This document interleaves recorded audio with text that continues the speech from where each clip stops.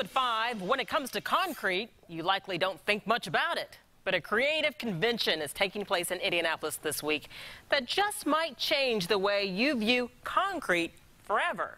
RTV6's Jason Fechner explains.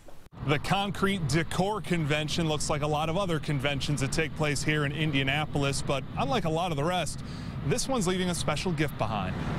Supply stores, ready-mix producers, contractors. In the world of decorative concrete, Indianapolis is the place to be this week for the 6th annual Concrete Decor Show. People talking concrete and how to make it, mix it, clean it, and color it. There are tons of cool displays here, all made out of concrete, including this basketball, which, what does this weigh, 30 pounds? 30 pounds. You really see a side of the industry that, is pushing the level of creativity. That creativity in concrete, a friendly competition as well.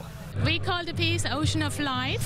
Best friends and artists Ava Gallant of Texas and Ellie Ellis of Oregon, showstoppers with their Little Mermaid themed piece that will stay here in Indy, part of a permanent display and new playground at the Julian Center.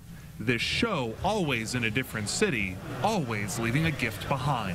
We put all that energy into a nonprofit organization, and, we leave the city better than we found it. I hope that this piece will inspire the families, the Julian Center for Battered and Abused Women, and my prayer is that they gain hope and know that they're heading in the right direction, and there's always a light at the end of the tunnel, like the moon above the mermaid.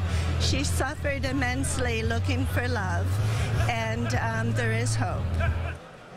And on Thursday, they'll bring a lot of these pieces together at the Julian Center and unveil the new playground and garden there for the women and children for the very first time.